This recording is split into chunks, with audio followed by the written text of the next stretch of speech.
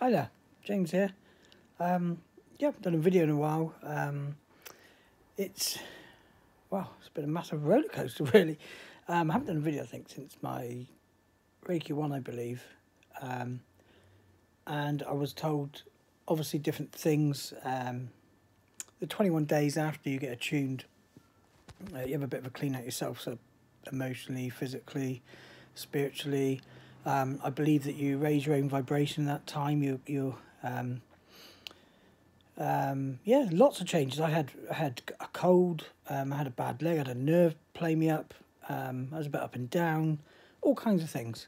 But what I did do was I completely embraced the fact that I could do Reiki, and I was doing Reiki on anybody and everybody. I did loads. Lots of friends and family have helped me out, and so I went and got my Reiki 2 attunement, which I've just had done this Saturday, just gone. So I'm expecting to go through lots of changes and stuff again. Oh,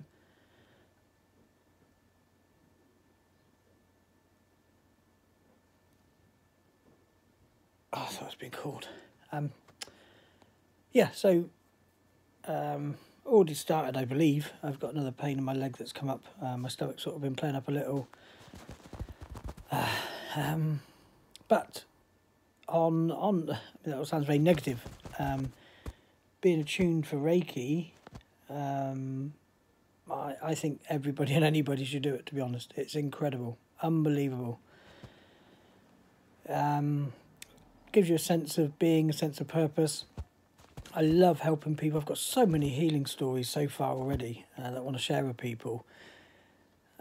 But first and foremost, I think after the attunements, it's about yourself. It's about taking care of yourself. And in particular, the Reiki 1 attunement was more so about working on myself as opposed to others. But the lady that attuned me, my Reiki master teacher, as it were, did say to me, look, just get your hands on people and work as much as you can. The more you work and play with the energy, the stronger it sort of flows, which it did. It did towards the end. And the last week before I did the Reiki 2, I could feel it really flowing. And that's the bizarre thing. You can feel the energy. You actually feel the energy. I can feel it sort of tingling down my head, going across my chest, obviously down into my hands. And in certain areas I've got to have my hands on people who can feel the heat. That's the only way I can describe it as heat. But I understand it's just the energy. The body doesn't really know how to process it, so it kind of says it's hot. But and everybody that I've treated so far feel it as heat, mostly. I've had a couple of experiences of people feeling a rush of energy, a rush of coldness, tingling, seeing colours, dizziness. Lots of things. But for me, it's certainly a start of a new journey. The Reiki 2. I've got my Reiki Master Teacher course booked in for next March, I think it is. I think it's March.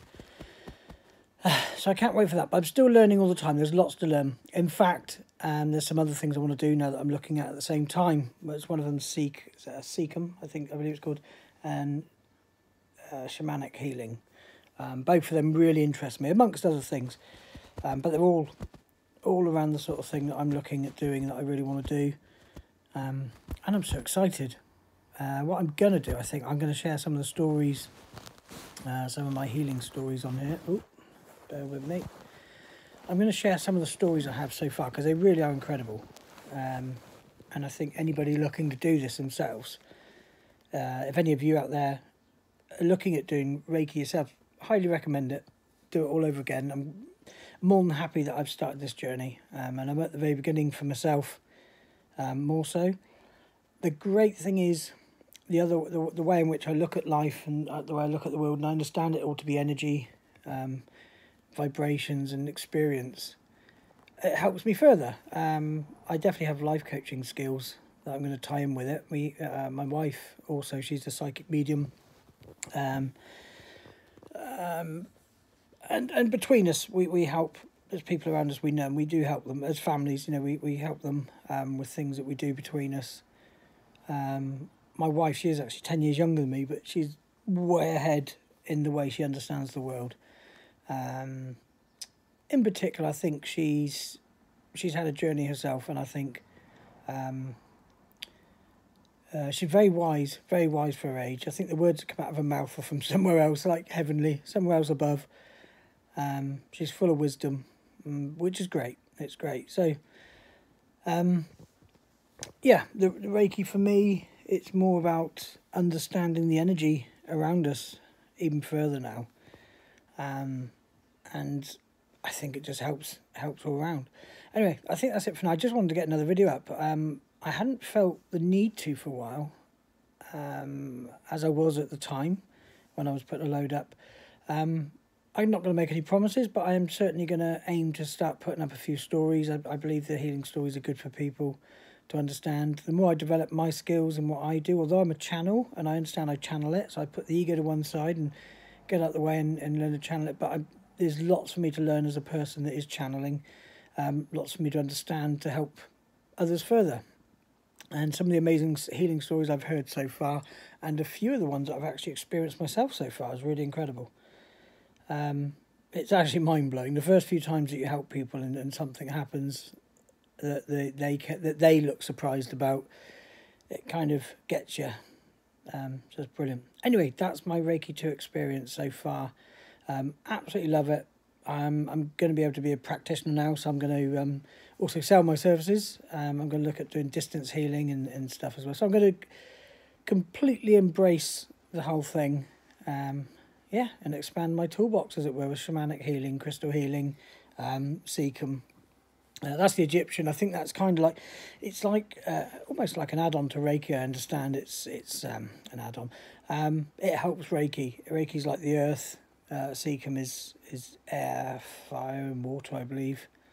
But it completes it, and from Egypt. It's an Egyptian thing, but it's a higher level, like a higher vibrational state, I think, to Reiki. So it's an add-on, and you can certainly use it during Reiki sessions, depending on what you're trying to achieve with the session and for the person. Anyway, I think that's it for now, really. Just wanted to put up my Reiki 2 attunement experience. Over the next few days, I'm sure I'll have my ups and downs with it, as expected. The same as like the last one. And I do believe having the Reiki 1 attunement was partially why I stopped the videos. I had to process lots. And I just didn't have that call there to do it. I didn't feel that need to do it.